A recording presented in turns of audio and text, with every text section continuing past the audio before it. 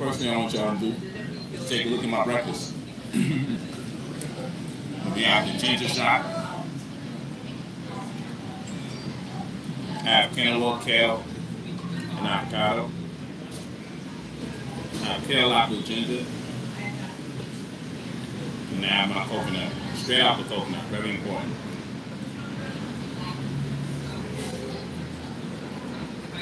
Okay. Well, I was eating. And I said to myself, I want to share some information. Because someone told me good food tastes bad and bad food tastes good. That was this conversation for the morning. And I said, that's an oxymoron. Because there's no way good food can taste bad and bad food tastes good. Because if it's bad, then that's how bad tastes. Quite simply. If that's bad food, then that's how bad food tastes. And if food is good, that's how good tastes. So the problem is your programming. And you say, but how can you do this? How are you able to eat this type of food? And I say quite often, it's the knowledge associated with the food. Not only do I know this is good for me, which should be the only reason I'm consuming it, but I know the harmful results of the other foods that I'm consuming. But bear with me. This is a spontaneous stream, and I only did it on the strength that there's a lot of sick people, like literally sick, doing streams about health. People who are medically diagnosed as sick. People that have no legitimized information when it comes to these subject matters. But still, they speak on it and tell you that people like myself that's been doing this study for years don't know what I'm talking about. But these guys are meat eaters, and still they should be trusted with information, right? So let's go through it like this. One of the points of contention is, where do we get the protein from?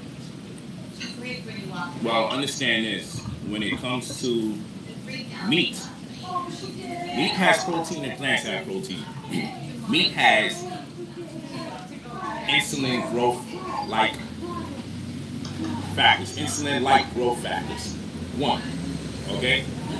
So IGF-1. IGF-1. Insulin-like growth factor. Insulin-like growth factor. That's very important. Alright?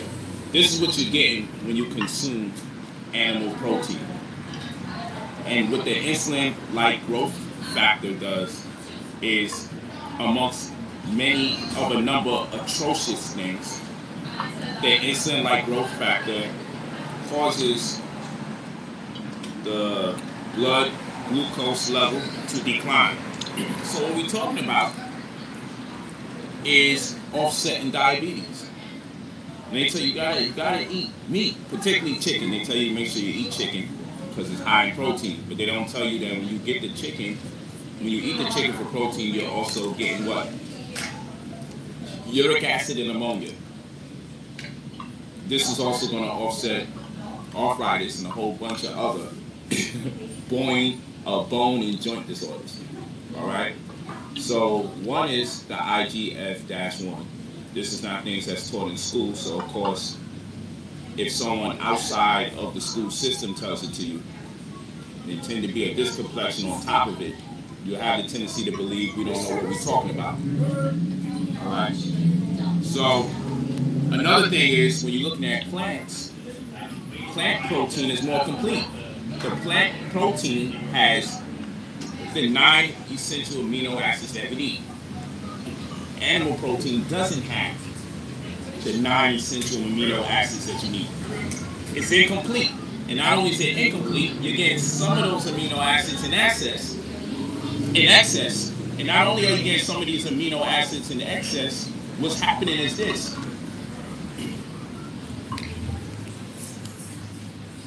Animal protein is high in sulfur-containing amino acids. So not only are you not getting the complete amount of amino acids, you're getting a compromised rendition of the same. So on one level, plants are giving you 9 major amino acids. Animal protein is not giving you all of that. Secondly, the animal protein is high, okay, in what? Insulin-like growth factor, IGF-1, which causes a declination in your glucose blood level. And this clearly offsets diabetes. All right? And so keep in mind, insulin, when you think of hormones, when you think of diabetes, diabetes is a hormonal disorder. So hormones give instructions. So diabetes is a hormonal disorder. So true. It gives your body instructions on how to deal with blood sugar called glucose. It gives your body instructions, gives cells instructions that they need to open up their cells to allow the blood sugar to go in so it can metabolize properly. Without the insulin, your body's ability to metabolize is compromised or create change for the sake of energy. That's what we'll say right now. Well, again, we're going to go through protein and iron. That's what we're going to do. So for one, and I want you to look up this information so you can see what I'm saying. When you get too much of this IGF-1, this insulin-like growth factor, it offsets cancer. Okay? Amongst many of a number of things, it offsets cancer. Secondly, if we're going to talk about protein in plants versus protein in animals, again, the protein in animals is not complete, as in the case of plants. They give you 9 of the major amino acids. But who cares? If you never learned this information, I'm just going to eat protein. And the places they tell you to get the protein is the meat. And as an example, chicken being one of the most popular, they tell you, hey, eat the chicken for the protein, but they don't tell you in order to eat the chicken for the protein, you also have to take an ammonia acid and uric acid, obviously acid. Now, also you need to understand that animal protein is high in sulfur-containing amino acids. So what your body has to do to buffer the acidity of the sulfur-containing amino acids is to leach, a process called leaching, where they leach, the body leaches calcium off of the bones to buffer the acidity from the sulfur-containing amino acids. Because what happened is it'll make you more vulnerable and susceptible to various diseases. Because once your body becomes a playground for acid, it becomes a playground for parasites, microbes, bacteria, and viruses that's harmful to the body. So what your body has to do is pull calcium or leach calcium from the bones to buffer the acidity that's caused by the sulfur-containing amino acids that came from the animal protein. You get this animal protein from milk and obviously from meat. This is also going to promote diabetes. It's also going to offset diabetes. And then the excess calcium has to be stored in the kidneys. And then now you have these extra calcium deposits, which creates stones. And now you got kidney stones. All right? Also, because you're leaching calcium off of the bones, guess what happens? When you leach calcium off the bones, you're compromising bone density. So the next thing that happens is osteoporosis, particularly in women, because women on their cycle are losing calcium month to month in addition to them consuming meat that's high in sulfur-containing amino acids. So now this loss of calcium is twofold. And this loss of calcium is twofold. And now, once she has osteoporosis, the next thing that goes is her hearing, called bone conduction loss of hearing. It's called bone conduction loss of hearing. You can look this stuff up. But you can continue to eat get your source of proteins from animals if you choose. Next conversation, iron in plants versus iron in animals. Let's do it like this. Iron in animals is called heme iron. They don't teach you that in school. It's called heme iron. Alright? Mostly found in the muscles. So you got heme iron, and then you got the iron that's in plants, dark green leafy vegetables, called iron fluoride. This is very important because one thing is your pineal gland is magnetized to fluoride. And so what happens is iron fluorine is normally covalently bonded. And so the fluoride brings the iron to the pineal gland. That iron hits the pineal gland and helps the pineal gland do its job. When you take in heme iron from animals, you don't get that composite of iron and fluoride. You wind up just getting fluoride. Alright? And too much fluoride creates too much deposits in the pineal gland that creates phosphate crystals. And therefore, it causes your pineal gland to be calcified. Now it's be hard for you to sleep. You'll be doing a lot of snoring. Because when the pineal gland is calcified, the ability to produce melatonin that helps you rest, keeps your skin clear, keeps you intuitive, it goes on decline because your pineal gland is calcified. Your ability to lucidly dream. You're going to sleep having dreams and not even remembering what you're dreaming about. You're just waking up every day. And this is normal to the average person because insanity and sickness has been normalized. These are facts. So what happens is iron fluorine from dark green leafy vegetables is the type of iron you want. You don't want, pardon me. People always calling me. Pardon me. Okay. Oh yeah. Oh, all right.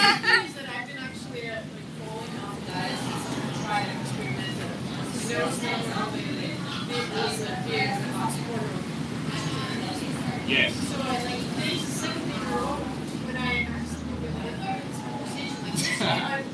saying the same thing. Yeah, so it's not an accident then, it's part of the universe. Once we open ourselves up to information, we tend to be magnetized to person, places, and things that correspond with it. So it's real. But yeah, you can just go to I Am Brother Polight on YouTube, or you can go to Brother Polight on Instagram and DM me, and then I can give you all the different classes and everything I'll be having. Are you a doctor?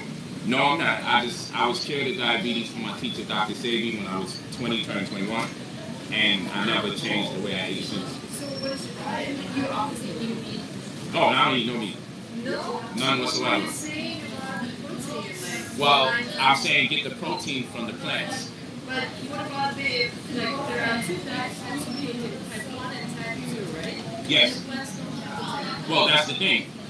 That's how tricky this is. Like when you go to the store, sometimes you see water that says has fluoride and doesn't have fluoride.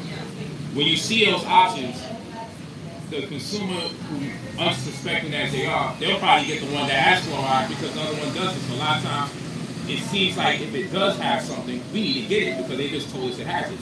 So with the plants, when they say, oh, the plants doesn't have this, it makes you feel like, well, I need to get it from over there. But the problem is, the protein that's in the animals has the insulin-like growth factor. That's what it's called. And so when you take in animal protein, it's accompanied with a lot of clauses they don't tell you. So one, and you're supposed to get 9 amino acids when you're attempting to consume protein. Plants have the 9 amino acids. It's complete. When you take protein from animals, it doesn't have the 9 amino acids. So it's incomplete. And then what it does have, when you take plant protein, when you take animal protein, is something called IGF-1, right? And insulin is instructions. That's what insulin is. It gives instructions, right? So when you take IGF-1, it's giving your body instructions to get bigger than you're supposed to. And then what happens is when you eat plants, let's say you get a bunch of green, you get to a point where you like either want to throw up or you be like, man, this is enough. I just can't eat this much green. That's on purpose because the plants are telling you you've hit your sugar limit or you've hit your protein limit or you hit your iron limit. When you take iron from animals, heme, and you take protein from animals, their protein and iron doesn't let you know you've had enough. And so you can get too much of the insulin-like growth factor, or you can get too much of the heme iron that's in animals. And when you don't know you're taking too much of the iron, then it's an excess amount. And the excess amount tilts the scales and offsets stroke when you have too much animal iron in general. Yeah, stroke last year. That is young. And so it's a lot of times, like I said, with plants, you can only eat but so much dark green vegetables before your body is like, you just get this feeling, oh, that's enough. You can eat a bunch of string beans and some kale, right? And there'll be a point where you can you leave the rest on the plate like I had enough. Because it's telling you, you got the optimal amount. Okay? That doesn't happen from animal proteins because our body isn't compatible with the idea. It's just incompatible with the idea. So you'll just eat and never stop. None of that. You don't want to deal with none of that. But it's a good transition. If you're coming out of meat and then you do the fish, and if you do eat fish, you do your best. Particularly as a woman, you don't want to do too much of the tuna or the salmon because those are fatty fish and it sets off fibroids because it's high in estrogen. And when there's too much estrogen, when the estrogen level is too high, it creates fibroids. So you have those too. You see what I'm saying? So it's really the food we eat. And then they give you medicine to treat you but not cure you, because the cure is in just changing the diet for the most part. That's the number one thing we can do to create a better situation for the body to do what it does. But it's hard for the body to combat something that you're endorsing or promoting.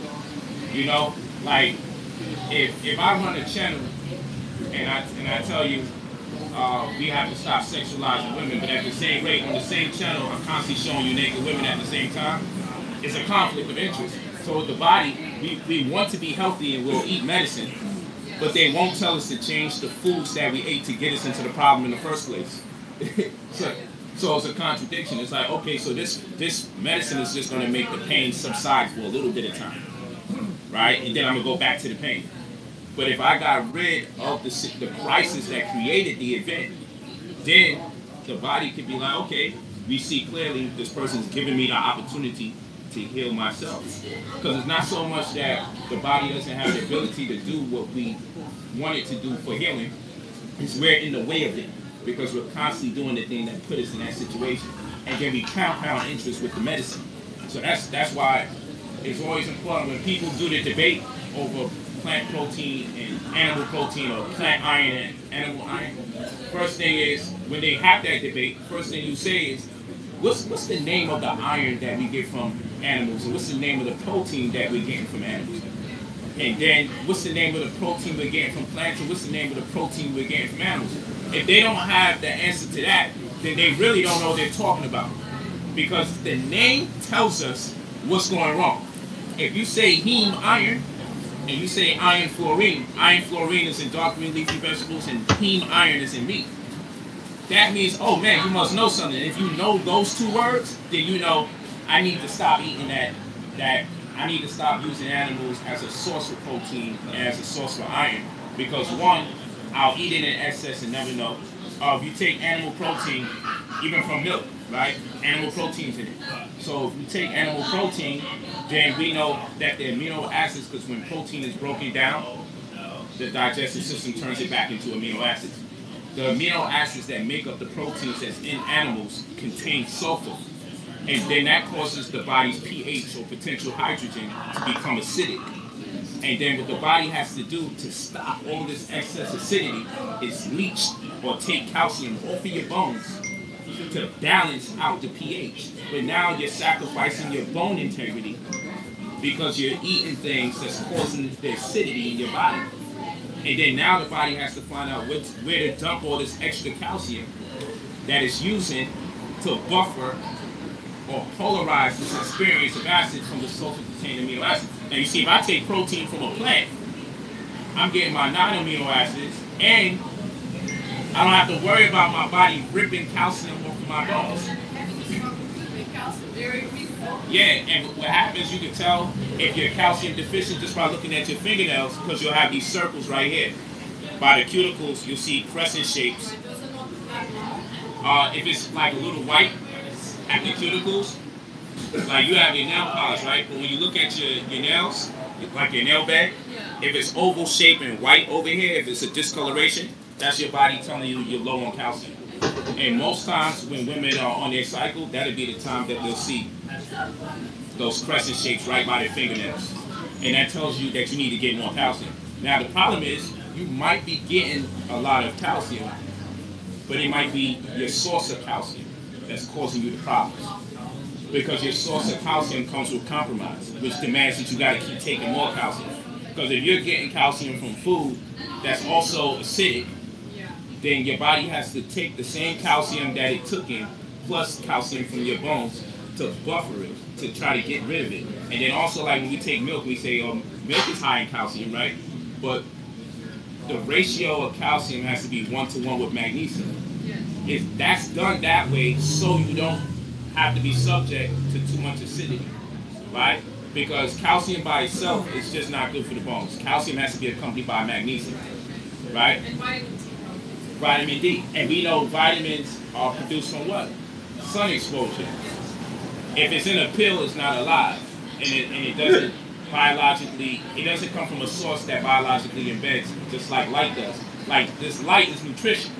But most of us, we have the type of lifestyle that demands we're at work when the light is out, and we're off of work when the light is gone. And so we have to get supplements to supplant the lack of light activity. So when we get vitamins, we look at the word vita or vitality, right?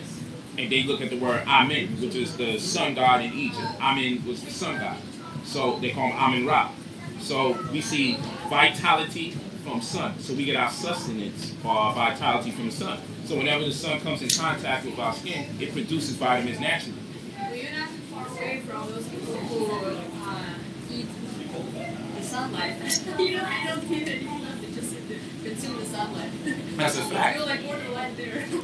Yeah, that's you know, when people talk about what they should eat or what they should have in their diet, firstly, I always say sun. Yes, air. Air, that's right. Water. So what type of water are we drinking, right? Is it alkaline? And not only alkaline, was it turned into alkaline water? Or was it naturally alkaline? So it's important to read, what's that bottle of water you be drinking? Is it not? That's one of them. It looks like a, they don't even, the label's like on the inside of the bottle actually. Oh, now you. It's an 8.0 alkaline water. But what you want to do is you want to look and see if the water was made alkaline in a factory, or if, because what they'll do is infuse it with electrolytes and add minerals to it. And then it loses its natural composition because now it's manufactured alkaline water, right? And just because the water is alkaline doesn't necessarily mean it's good, because it might still be high in metals. So you want to know if the water is, filtered and if it's naturally alkaline. So yeah, one of those waters in there is they got like 3 of them in there. Yes, you want to look for that. You want to look and see, did they turn this water alkaline, or was it naturally alkaline through nature, right? Because we're talking about negative hydrogen ions, right? And in the biology world, negativity is positive and positivity is negative. So you actually want your water to be filled with negative hydrogen ions. And that's why it's good to shake it before you drink it, because anytime you shake any liquid, it actually creates some form of alkalinity.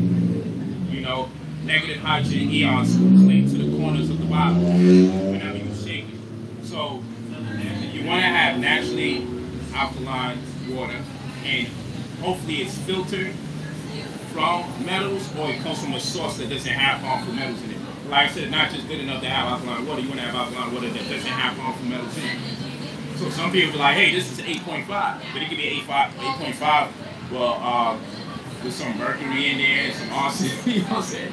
And normally if you taste like a metal type flavor from the water, then you know there's harmful metals in there. So you actually can you actually become more sensitive to it if you don't drink too many different flavors. Because what happens every 10 to 14 days,